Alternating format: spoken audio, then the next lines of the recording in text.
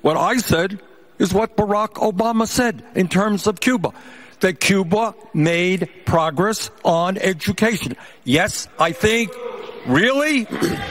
Really? Bernie, in fact, hasn't passed much of anything. They are not with you on spending nearly $60 trillion. And that's why Russia is helping you get elected, so you'll lose to him.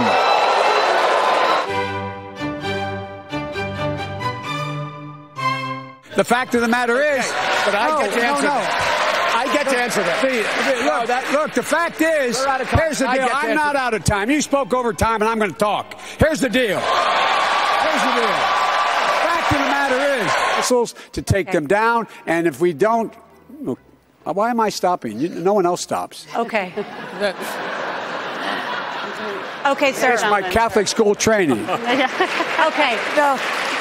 Look, right now, if you live in a black neighborhood and you have the same exact house as the guy across the street in the white neighborhood has, your house is valued significantly less than the white. The same exact house. We've got to deal with the institutional racism. Vice President. Mr. Vice President. I know how you cut me off all the time, but I'm not going to be quiet anymore. Given nobody pays attention to the clock, I'm surprised they show up, because I would have thought after I did such a good job in beating them last week that they'd be a little bit afraid to do that. At least I didn't have a boss who said to me, kill it, the way that Mayor Bloomberg never alleged said that. to have said to one of his pregnant employees.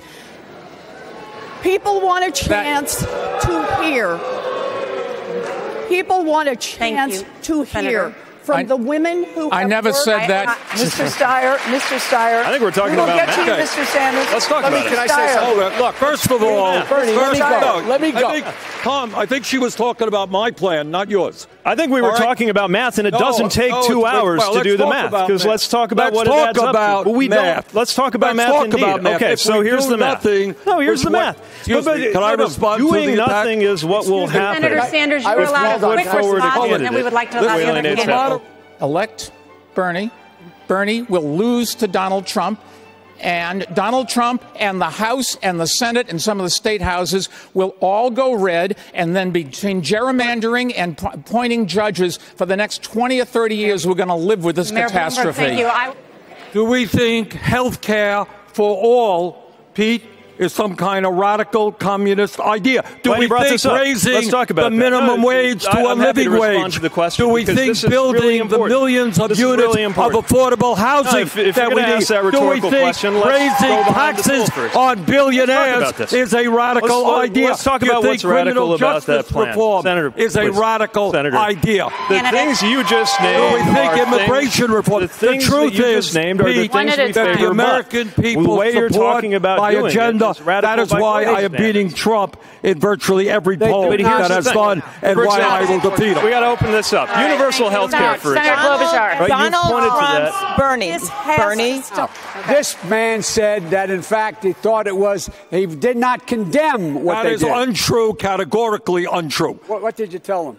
I have condemned authoritarianism, whether it is the people in Saudi Arabia that the United States government has loved for years. Cuba, Nicaragua. Authoritarianism of any stripe is bad. But that is different than saying that governments occasionally do things that are good. Look, that's what Barack Obama said. The only way we're going to restore American credibility. Only way.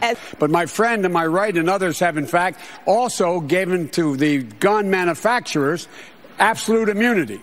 Imagine if I stood here and said we give immunity to drug companies, we give immunity to tobacco companies. That has caused carnage on our streets. 150 million people have been killed since 2007 when Bernie voted to exempt the gun manufacturers from liability. More than all the wars, including Vietnam, from that point on. Carnage on our street. And I want to tell you, if I'm elected and I'm coming for you and gun manufacturers, I'm going to take you on and I'm going to beat you. I'm the only one who's done it. Do something for the people of America instead of a bunch of broken promises that sound good on bumper stickers. 21 of those were people that I spent $100 million to help elect. All of the new Democrats that came in, put Nancy Pelosi in charge, and gave the Congress the ability to control this president.